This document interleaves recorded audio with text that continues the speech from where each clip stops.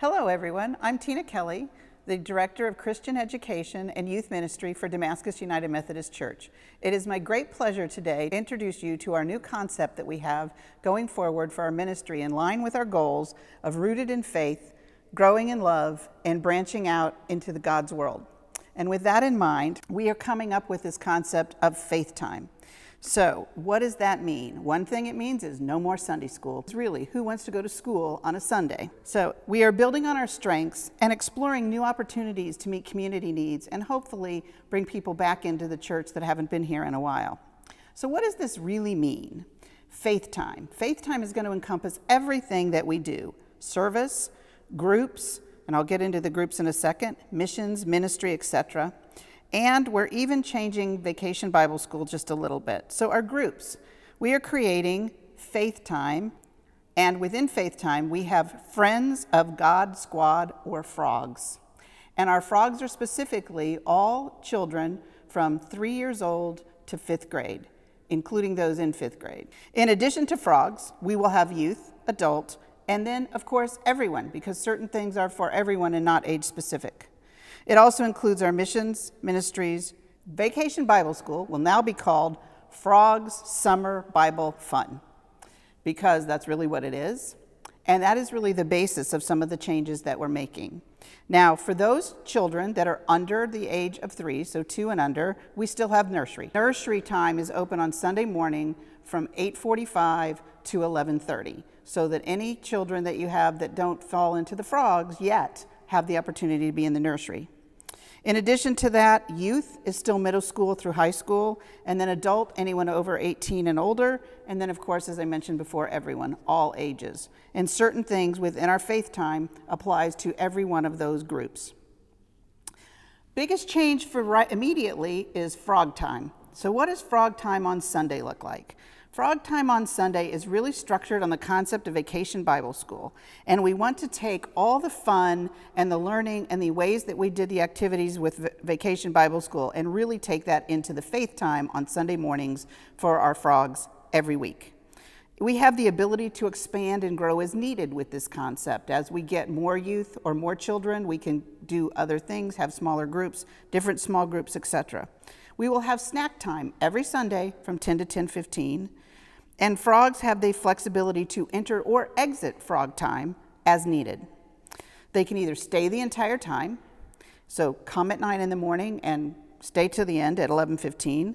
They can come after the service and join during snack time, or they can leave after the service if the parents decide that they're done and they've got things they need to go to, they can take the kids out there. So here's what a timeline looks like. No change in the faith time service. It still starts at 9 and ends at 10. The big difference is going to be with our little Frogs. Our Frogs, if they come at the service, will start at 9 o'clock with their parents, and then they'll go up to the pastor's time with Phil and his puppet of the day and hear whatever little story he's going to tell them. And then when that's over, instead of rejoining their parents, they're going to go to their frog time. So there will be adult teachers here that will escort them out of the room and take them to the areas where they'll have things like story time, crafts, science projects, some recreation, as I mentioned, snacks. And that time frame will run from 9:15 all the way to the end of Sunday school to 11:15. That will allow parents, if you not only want to go to church service but also go to Sunday school, to have the opportunity to do that, knowing that your children are not only being looked after, they're being entertained and they're being educated in a safe and loving environment. The nursery, of course, as I mentioned, is open from 8:45 to 11:30. And then the faith time is still, for youth and adults, still takes place as before at 10:15 to 11:15. So what's next? September 10th, from 10:15 to 11:15, Ministries and Outreach Fair is a sign-up and information session for you to come ask whatever questions you have, sign your Frogs up or anything, sign yourselves up, anything else that you would like to do for faith time here at church.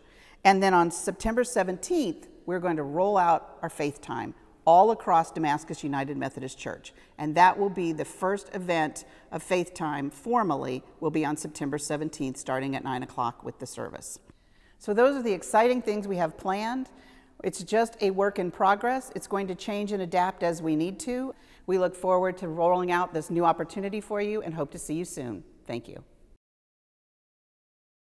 Faith Time is exciting. It evolved during Vacation Bible School.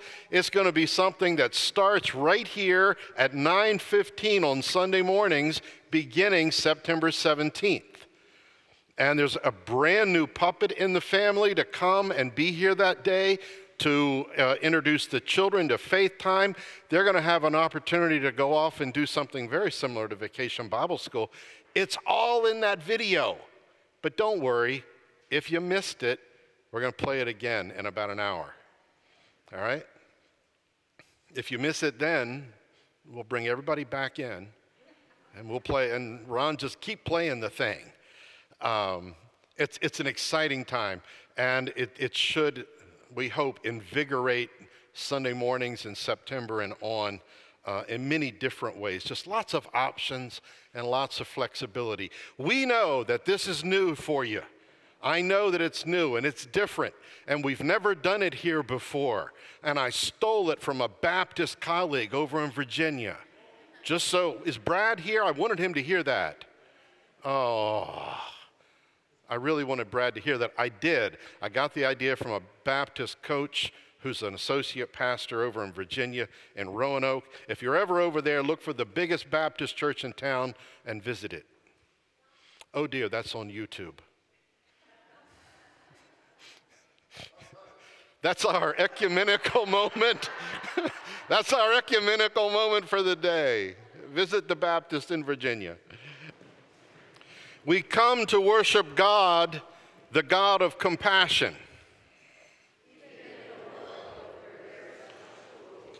We gather to proclaim the gospel of Jesus Christ once more.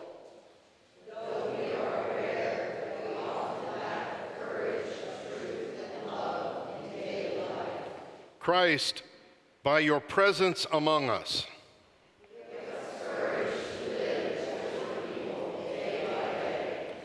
we gather as witnesses that God is at work amid human lives.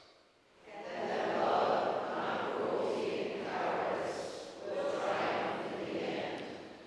Glory be to the living God of mercy and compassion, and to Jesus Christ, the faithful witness. Amen.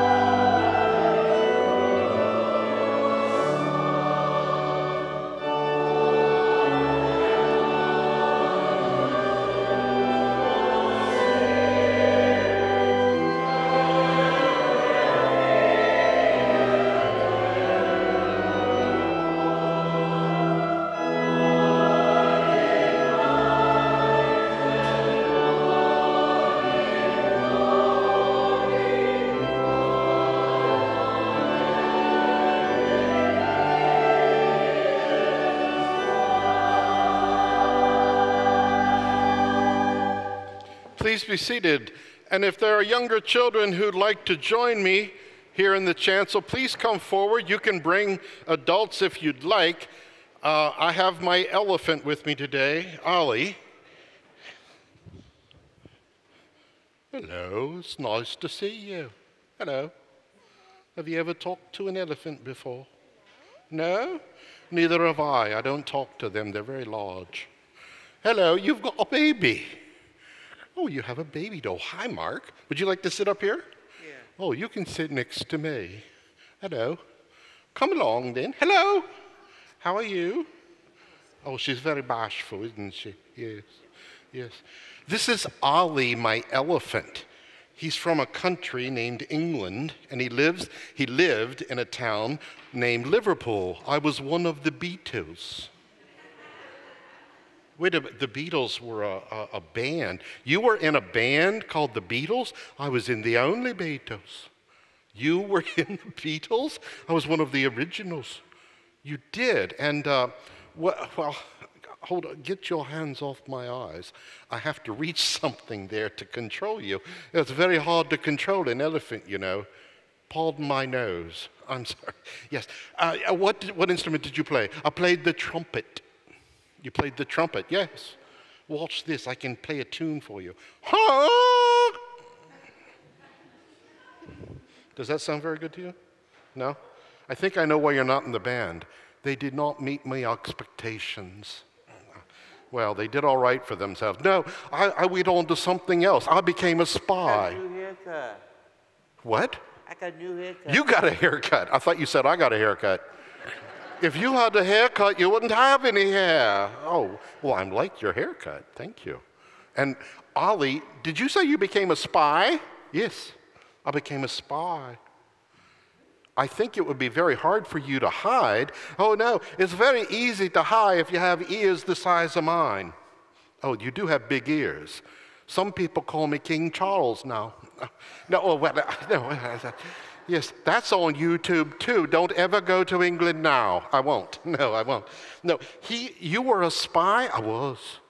Well, did you spy on anyone famous? I did. And who was it? The Elephant King.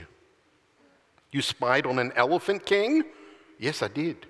Well, how did you hide? Well, I played hide and seek. Have you ever played hide and seek before? You have? Were you found? Well, I think you weren't found. How did you get here? It's a mystery. Oh, you did play hide and seek. Have you played hide and seek before? You have? And have you? You have? Do you think playing hide and seek with an elephant would be fun? You're not sure. Well, I'd rather ask the other little girl. What do you think? You think it would be fun? You do? All right, I'll play with her. I'll blow me horn for you. Stop that. All right, I'll stop. Well, today we're going to talk about some ladies who were spies. They were women who lived a long time ago and they were spies. And they spied for a very special person. And his name was Moses. Have you ever heard of Moses? Have you? You have? You have. Moses. Have you ever heard of Moses? She's staring at me. I don't know what to do. Well, today we're going to talk about a baby named Moses and some ladies who did some spying for them, like Ollie, the spy. And for me, I'm just going to go sit in the corner and blow me trumpet from now on. No. We're not going to blow your trumpet anymore. We'll just keep it curled up. Oh, dear, what happened? I think you've stubbed me nose. Oh, dear. Oh, my. Well, we're going to put Ollie away now. Thank you all for being here. And you can go back to your seats now, and we'll put Ollie up here, and I'll try to get my nose straightened out. All right. Yes.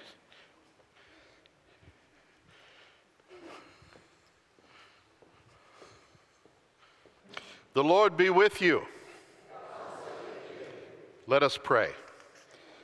Grant me, O Lord, to know what is worth knowing, to love what is worth loving, to praise what delights you most, to value what is precious in your sight, to hate what is offensive to you, Do not let me judge by what I see, nor pass judgment rightly between things that differ, and above all, to search out and to do what pleases you, through Jesus Christ our Lord. Amen. Please join me in the prayer for illumination. Let us pray. Gracious God, as we turn to your word for us, may the Spirit of God rest upon us. Help us to be steadfast in our hearing, in our speaking, in our believing, and in our living. Amen. The Old Testament lesson is from Exodus chapter 1, verse 8 through chapter 2, verse 10. Now a new king arose over Egypt who did not know Joseph. He said to his people, "Look, the Israelite people are more numerous and more powerful than we.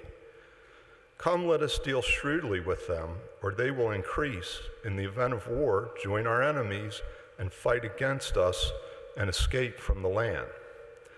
Therefore they set taskmasters over them to oppress them with forced labor. They built supply cities, Pithom and Ramses, for Pharaoh. But the more they were oppressed, the more they multiplied and spread, so that the Egyptians came to dread the Israelites. The Egyptians became ruthless in imposing tasks on the Israelites and made their lives bitter with hard service in mortar and brick and in every kind of field labor. They were ruthless in all the tasks that they imposed on them. The king of Egypt said to the Hebrew midwives, one of whom was named Shiphrah and the other Puah, "When you act as midwives to the Hebrew women and see them on the birth stool, if it is a boy, kill him. But if it is a girl, she shall live." But the midwives feared God. They did not do as the king of Egypt had commanded them, but they let the boys live. So the king of Egypt summoned the midwives and said to them, "Why have you done this and allowed the boys to live?" The midwives said to Pharaoh, "Because the Hebrew women were not like the Egyptian women, for they are vigorous and give birth before the midwife comes to them." So God dealt well with the midwives, and the people multiplied and became very strong. And because the midwives feared God, he gave them families. Then Pharaoh commanded all his people, "Every boy that is born to the Hebrews you shall throw into the Nile, but you shall let every girl live." Now a man from the house of Levi went and married a Levite woman. The woman conceived and bore a son, and when she saw that he was a fine baby, she hid him for 3 months. When she could hide him no longer, she got a papyrus basket for him and plastered it with bitumen and pitch. She put the child in it and placed it among the reeds on the bank of the river. His sister stood at a distance to see what would happen to him. The daughter of Pharaoh came down to bathe at the river, while her attendants walked beside the river. She saw the basket among the reeds and sent her maid to bring it. When she opened it, she saw this child. He was crying, and she took pity on him. "This must be one of the Hebrews' children," she said. Then his sister said to Pharaoh's daughter, "Shall I go get you a nurse from the Hebrew woman to nurse the child for you?" Pharaoh's daughter said to her, "Yes." So the girl went and called the child's mother. Pharaoh's daughter and said to her, "Take this child and nurse it for me, and I will give you your wages." So the woman took the child and nursed it. When the child grew up, she brought him to Pharaoh's daughter, and she took him as her son. She named him Moses because, she said, "I drew him out of the water." This is the word of God for the people of God. Thanks be to God.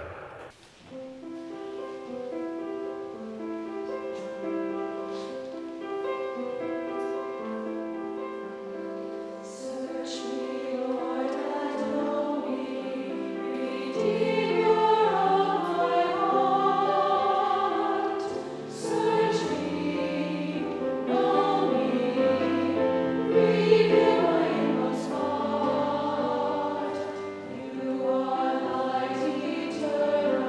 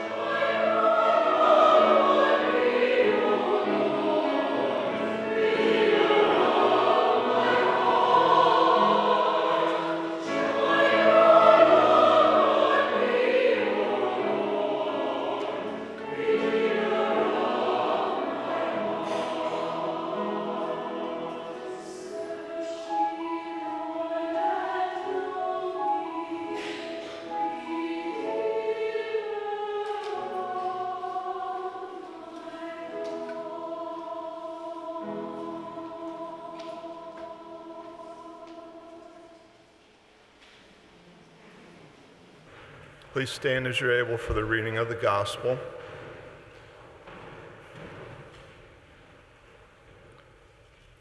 Gospel lesson is from Matthew chapter 16, verses 13 through 20.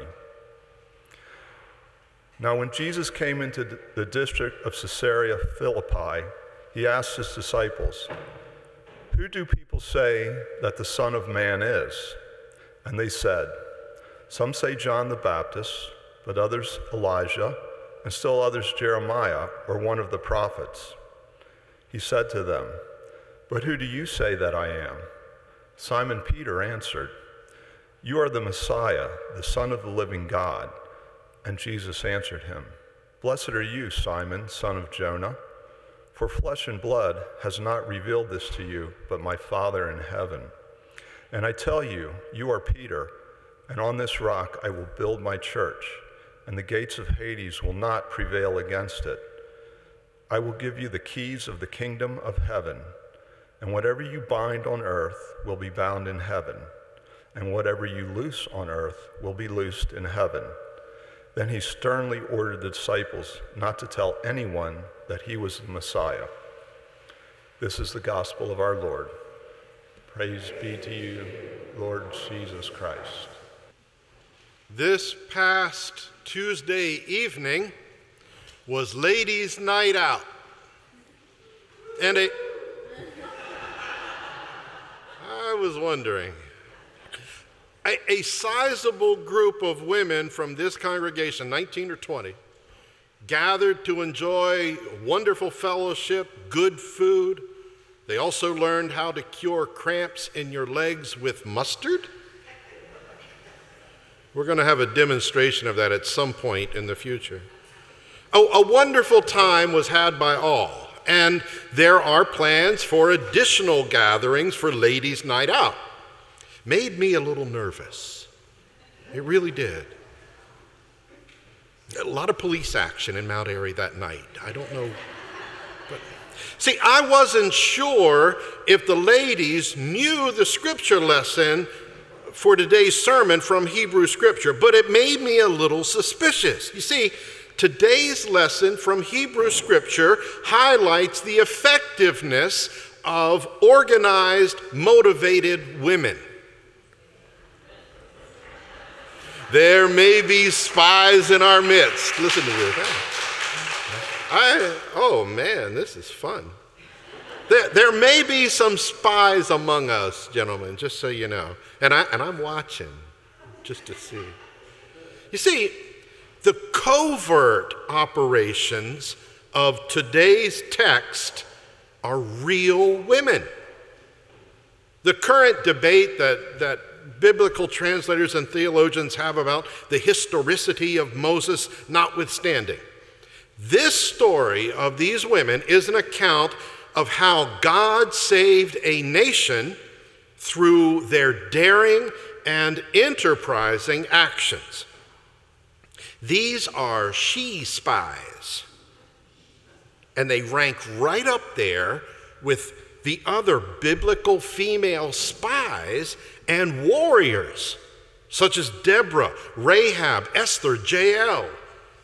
All of these actions or accounts are stories of incredible courage and fearlessness, tales of how the nation of Israel was saved from certain destruction. The story of these women of biblical history is every bit as interesting as the female spies of the wars in the last century. Virginia Hall, you may have never heard of her. She was awarded the Distinguished Service Cross by OSS Chief William Donovan in 1945. But as her exploits in World War II were coming to an end, she was still motivated. And her career was just beginning. After that war, she spent an additional 16 years in this country in the CIA. She retired at the age of 60 because the CIA said that was mandatory then. Yolanda Beekman was also a spy during World War II. She was at first derided by the Nazis. They said of her in a memo, she is, and I quote, a nice girl who darned socks. Well, apparently, in her spare time, she became a wireless operator for a resistance cell. And according to sources, her unit was dedicated to blowing up canals and the railway infrastructure in that area. She was codenamed Mariette. She was so successful that the Gestapo brought in teams of radio detector vans to track her down. She was that successful. She was arrested in a canal-side cafe, and she was transferred to Dachau concentration camp and executed in 1944 at the age of 32. There are countless examples down through history of female spies who changed the course of history, spies to whom we will forever owe a debt of gratitude. Well, as the book of Exodus begins, we read a different story than we heard just last week about Joseph. A new ruler has come to power, we're told, who did not know Joseph. Now, there was a very good reason that the new Pharaoh did not know Joseph. The new ruler didn't like history. He didn't read history, he didn't study history. There's a disease about that in the world today. Well, Joseph is history. Now, when this Pharaoh came to power, it had been several hundred years since Joseph's administration of Egypt's granaries saved the nation from starvation. But in the intervening years, the Hebrew descendants of Joseph and his brothers had been very fruitful. They had multiplied. That's a good thing. Not for the new Pharaoh. Pharaoh was a paranoid, tyrannical leader. He feared that these Hebrews might rise up against him. So he turned the one-time guests of the kingdom into slaves, a condition in which they labored for more than 400 years. Those alive at the time of our story we read today had no memory of anything but captivity. Their fathers and their fathers' fathers were slaves, and that's the way life was. This new king's paranoia and subsequent actions defy logic. His first action was he enslaved the entire population to work on construction crews. Don't get me wrong, they built some really nice buildings. They're still there. I've been in a few of them. But that wasn't enough because the Hebrews just got stronger. They kept multiplying. So he came up with a new plan. He would destroy his enslaved workforce. I didn't tell you he was very bright. This was the tyranny that was going on. And that's the backdrop for our story today. Pharaoh concentrated on killing the males, the baby boys, because he feared they would rise up and go to war against him. Meanwhile, the women, they didn't worry about wars. They focused on the preservation of life and a sign of hope. This story is not about fear.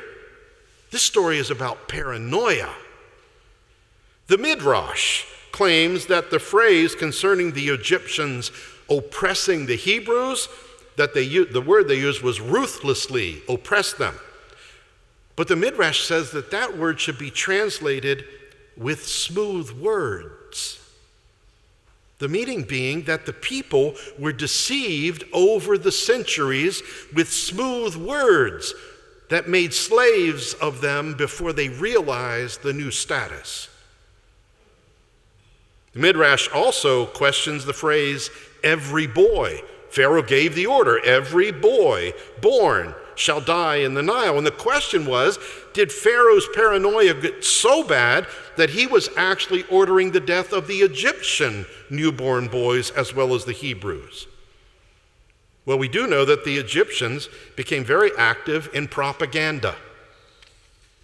They began teaching their children that Hebrews had no heart in their body that made them inanimate.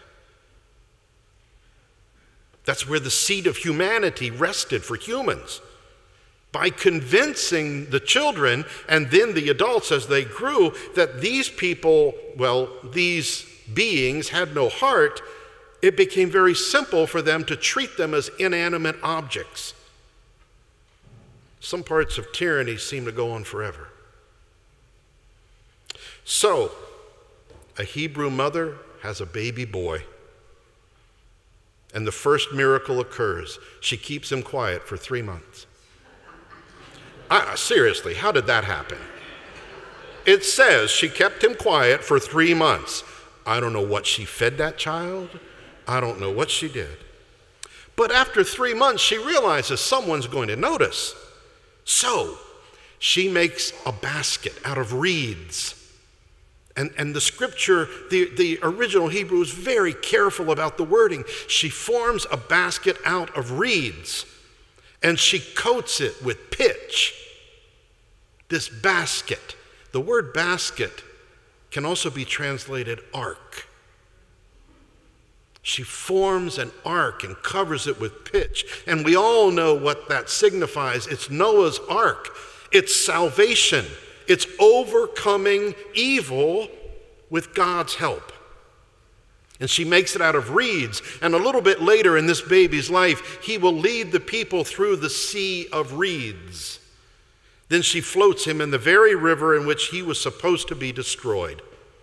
That's when the central character of this wonderful story comes on the stage, and it's the little boy's older sister. She watches the basket. She watches the ark delivering the deliverer. It floats near the daughter of the king. The princess discovers the baby, and listen to what it says. She has compassion on him. She enters into his passion, his pain, his grief, all the while knowing that he is a Hebrew, all the while knowing that she is defying her father's own decree. And then the little boy's older sister comes forward. She offers to find a wet nurse for the princess to nurse the baby. The princess says, "Great idea." And who does the little girl bring? She brings the baby's mother. This is where all of the Hebrew children are rolling on the floor laughing at Egypt. Oh, the irony is amazing. The little boy is named Moses or Moshe because the princess, it says, drew him out, Mashah. Actually, the word Moses is the Hebrew form of an Egyptian word that means son. She names him my son. Well, the correct translation of Moshe is he who draws out. The princess drew the baby out of the water, and the child would draw the oppressed out of slavery. This is the story of 4 female spies changing the course of history. Each of these women had different roles in the drama surrounding the birth of Moses, and each role was crucial. Without these women, nothing happens. It doesn't work. They all shared some characteristics that, well, you might be tempted to think that all 4 of the spies suffered from something called oppositional defiant disorder.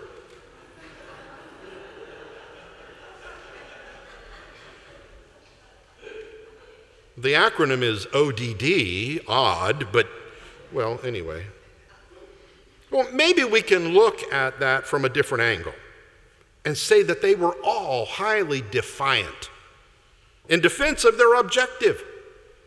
Perhaps courageous in their conviction to do what was right and resist the authoritarian ruler. Although defying the political regime, the head of state, and countless functionaries lower on the food chain, they were themselves united by the purity of their aims. They had no knowledge or foresight that revealed to them the far-ranging consequences of their actions. They simply had a plan conceived for a good reason, and they executed the plan. But they had to defy authorities every step of the way. None of us want to seriously do jail time. But what would have happened to the civil rights movement in this country if Rosa Parks had stood up and given up her seat on that bus that day? Think about how the absence of defiant women would have altered the abolitionist movement or the quest to secure voting rights for women. Women like Jane Addams or Susan B. Anthony, Sojourner Truth. These women were successful because they didn't believe or behave in the manner expected of them. So how can we have a part in saving the world? Have we forgotten another form of defiance that doesn't involve protest marches or shouting or carrying banners or any other type of oppositional behavior? The defiance of love and kindness is counterintuitive. Yet each little act of love and kindness is a rebellion against tyranny, bitterness, unkindness. It's a way of saying we do not agree with the aggressive, evil, backstabbing, back-talking, hostile, and oppressive methodologies in play in our culture today. We stand against these things. We will openly and subversively sow love and kindness regardless of any perceived outcome. We are united in the pursuit of a common objective. Each act of kindness rebuffs haters among us. Each unexpected demonstration of love helps restore faith in humanity and perhaps in God. One never knows. I know that before I arrived here, there were discussions about using the church van to take a group of children to go run. Now, when I heard that much, I thought, are you serious? They want to go run? I've never met a child like that. I met children who want to sit down. Never met any that want to run. And there were discussions. It was finally decided, yes, we will do that. And what has happened? Relationships have been formed, seeds of love have been planted, and who knows what's going to come out of that. Now we're talking about something called faith time. And everyone's going, is that FaceTime or faith time? Yeah. Go ahead, say FaceTime. That's close enough for us. Faith time has been designed by some creative women. I'm giving them all the credit because they came up with the idea to make Sunday morning an event called Faith Time. It includes worship, it includes Christian education, but we call it Faith Time. And yes, we're talking about frogs. Friends of God's squad. Thank you, Tina. And yes, I have a new puppet and his name's Bull. And I was inspired by our neighbor's bullfrog that's about that big around. We sow seeds of love, and then we let God do the nurturing in the future. And maybe we hear about what came of those seeds. Maybe we don't, but it doesn't matter. We sow the seeds. In Scripture, a miracle is very different from our conception of a disruption to natural law. That's what we call a miracle. A natural order of things in Scripture is an expression of God's faithfulness. A sign is visible evidence of God's presence. That's the way it should be. These signs did not prove that God was sovereign. They were full of wonder, but simply evidence that God was present, like God promised. A miracle demonstrated God's presence and purpose. But it was never the final word. In the end of every miracle, the people have to demonstrate faith and trust. And the first thing that we must do in this love-sowing career as disciples, we must not have any expectations about those things. The mother of Moses did not know whether her defiance would have a good outcome. His sister could only do her job. Watch the baby in the river. The midwives that we heard of could only fear God and do the right thing. Pharaoh's daughter could only obey her maternal instinct and defy her father to save the child. Their actions were grounded in hope, not expectations. We don't need to have someone hang a medal around our neck because we did the right thing. And we shouldn't expect to see the fruit of our labors, frankly. But we must not underestimate the importance of those little things we do in God's service. So to recap, a baby is discovered by a tyrannical king's daughter. The baby is nursed by his own mother. The child is then raised in the court of the tyrant who wanted him dead. The star of the story is a young slave girl, and success depended on the compassion of the daughter of the Egyptian tyrant, nursed by his Hebrew mother, educated in the Egyptian court, leads a nation to freedom. Go figure. But at the end of all that, some people ask, where was God? Because God's not mentioned in this story. Oh, they fear God, but God's never mentioned personally. God is never outright named. Instead, God is discovered. God is found in the ordinary actions of nameless women. Ordinary acts of compassion transform the routine existence of life into a miraculous action of God.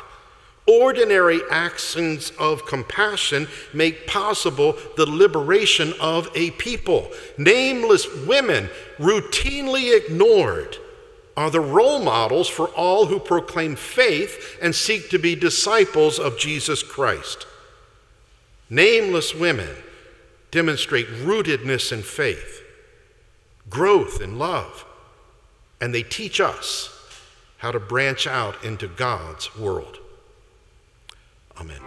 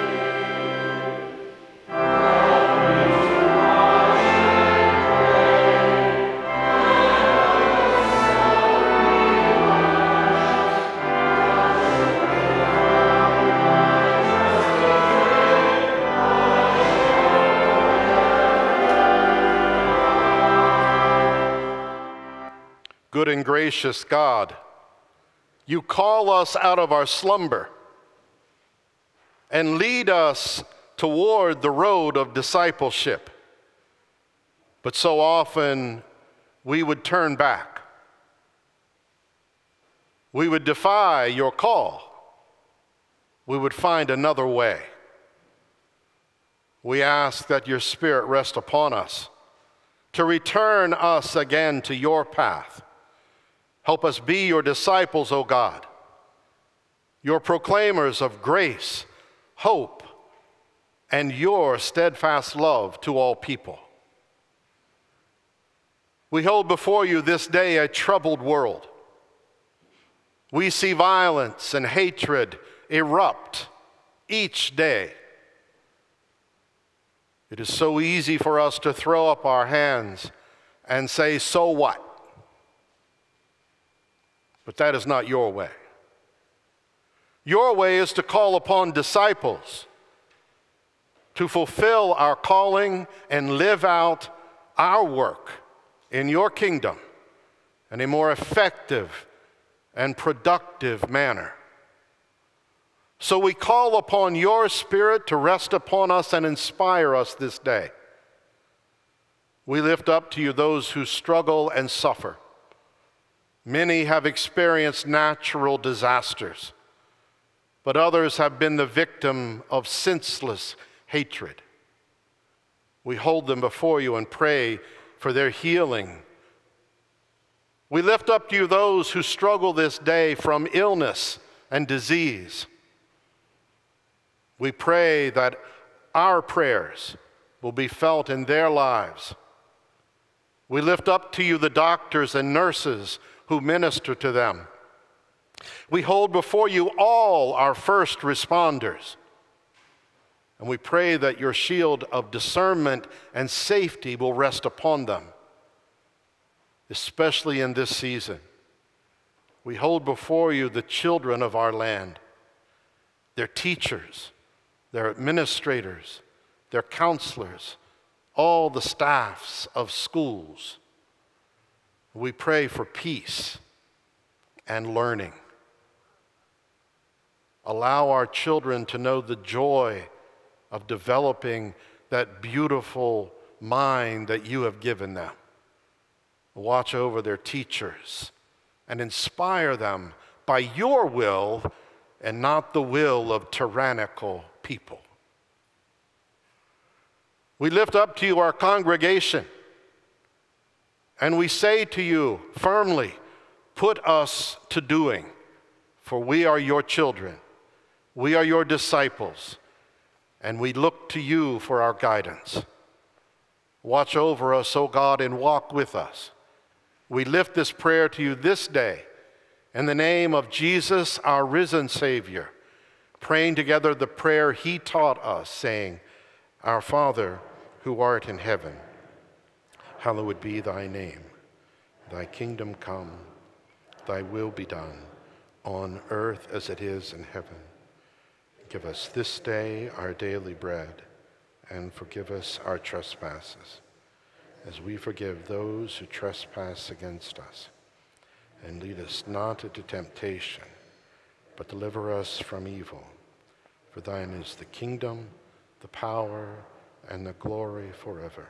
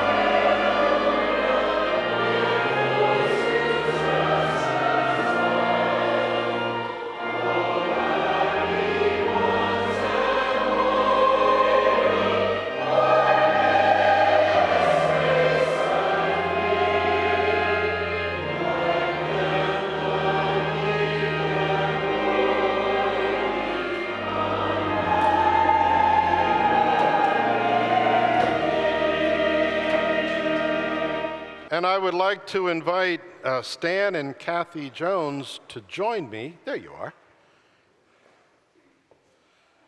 For those who are guests this morning, if this is your first time with us, we like to have a formal part of our liturgy be devoted to saying goodbye to folks who are moving away.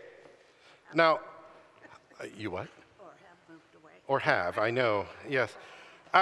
A week before I arrived, as I was moving in my office, I was told that Stan and Kathy had moved. And I thought, I didn't even get a chance. Give me a break. But I understand you moved to Florida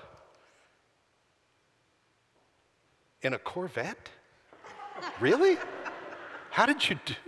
A Corvette with golf clubs in the back. So that worked. Okay. Don't need anything else in Florida. A what? And a trash bag full of clothes. A trash bag of clothes and golf clubs. That's, what an attitude. I like that. You know, y'all come back if you want. I'll let you back in free. Seriously. I don't play golf, but still, the Corvette. We have a ritual that we like to share with you and that you see in your bulletin. And I'm still going to give one of you this microphone, so you talk amongst yourselves. The church is a family, united by the common recognition of Jesus Christ as our Savior. We are all brothers and sisters, and for a time, Damascus United Methodist Church is our home. Like every human family, our church family is formed and reformed over time. As members are born, as they die, as members are adopted into our family, and as they leave our congregation for a new home in a different place. For a time, Stan and Kathy lived with us. We have shared with each other good times and bad. We have shared each other's joys and sorrows. We have lightened each other's heavy loads. Together we have laughed and cried. Together we have worshiped and praised God. Together we have lived. We feel sorry in your leaving.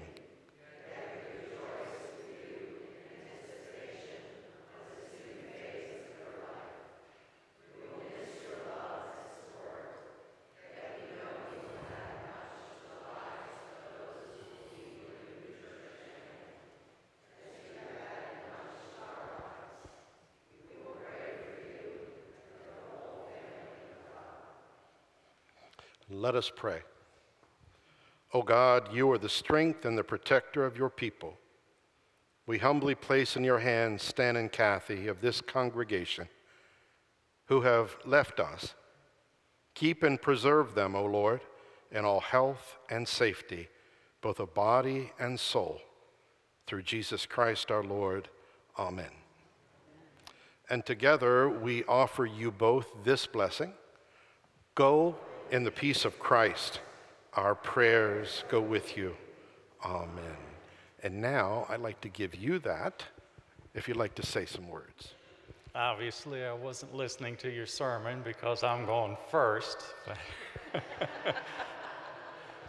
But I just wanted to say this has been our home for many years, and it will always be our forever church. So I'm going to turn this mic over to somebody who's going to say a few words. Thank you. And don't make me cry. It's so good to be back here at DUMC. We have missed all of you. We want to thank Pastor Phil and anyone else who had part in having us here today. When we left in October, it was sad. We felt like there was not an opportunity to say goodbye and no closure. So just a little bit that most of you already know about us, but Stan and I have a combined total of 122 years in this church. Stan, a few more than me. Stan was born and raised in the church, and I came to the church in 1971. Bob Newland, who's a dear, dear friend, came to our door the day we moved in, knocked on the door, and said, "You have to come to Damascus United Methodist Church." We were lifelong Methodist, and he came. His mom and my mom and his wife Kay became great friends, and the rest was history. Stan and I were married in the church in 1982, and we did so many things in the church. We were on committees, we did Sunday school, attended discipleship, a lot of things, but most importantly and near and dear to our heart was the missions of the church. Stan's great uncle was a famous Methodist missionary, E. Stanley Jones. His father, Everett Jones, who Phil knew, was very involved in missions locally and throughout the world, was instrumental in starting the Volunteers in Missions in the early 80s. We did mission trips to North Carolina, Costa Rica, South Africa, and our favorite, Nicaragua. But most importantly, we raised our 2 kids in this church, Amanda and Michael. Amanda and her husband, Mamo, were married in the church 12 years ago, and all 3 of our grandchildren were baptized in the church. Sadly, there were a lot of funerals in the church also. Amanda and her husband, in 2007, along with several other Nicaraguans, started the Between Cultures, which is a social justice organization in Nicaragua. When we moved to Florida, it was a tough move. Stan was already ready to go, but a little harder for me. He hates the cold. But when we moved to Florida, we went house hunting in Bradenton and Sarasota. I'd been going to Sarasota since 1968, and it was a second home. My grandparents lived there. And so we started house hunting, and we found a house in Bradenton and moved in October with the Corvette and our golf clubs. And we're back here now to pack up our things.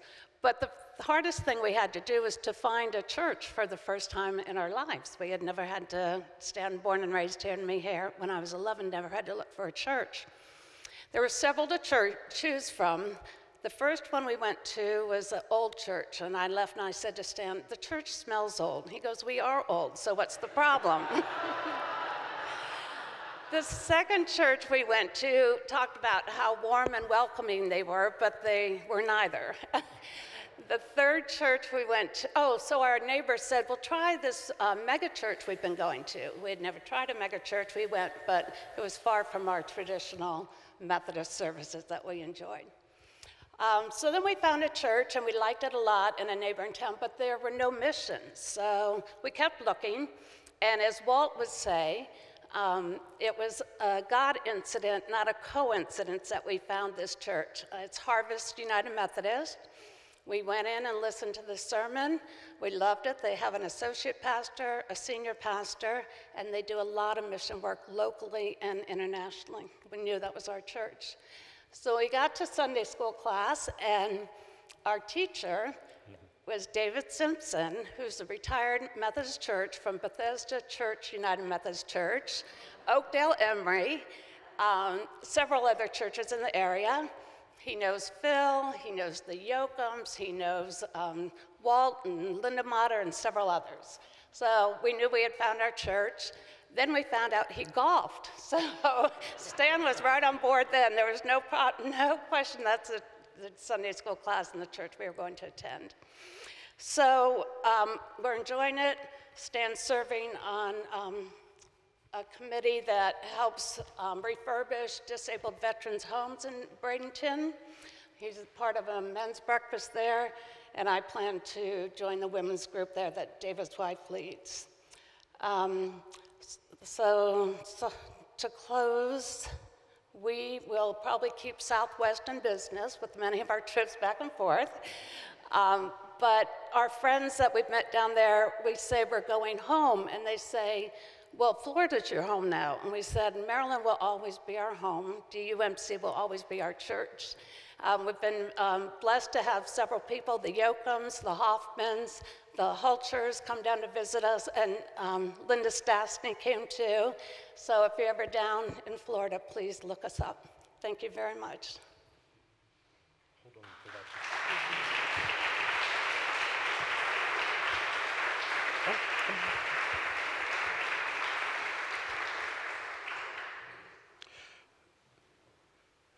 This chalice, if you notice, looks rather empty, but in reality it's rather full.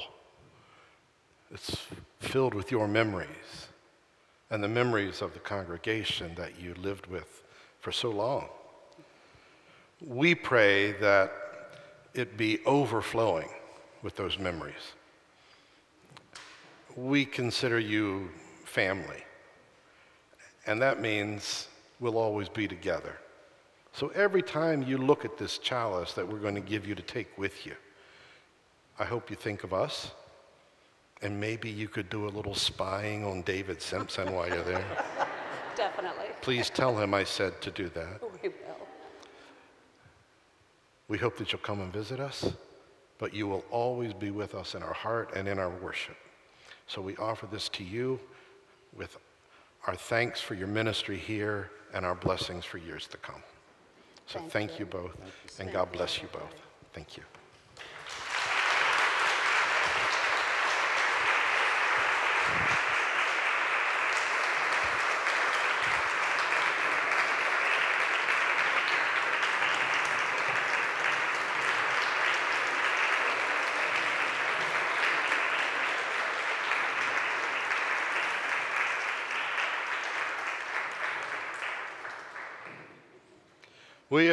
Please remain standing.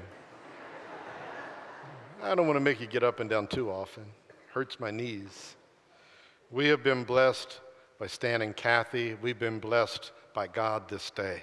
So go now in the name of the Father, Son, and Holy Spirit. Amen.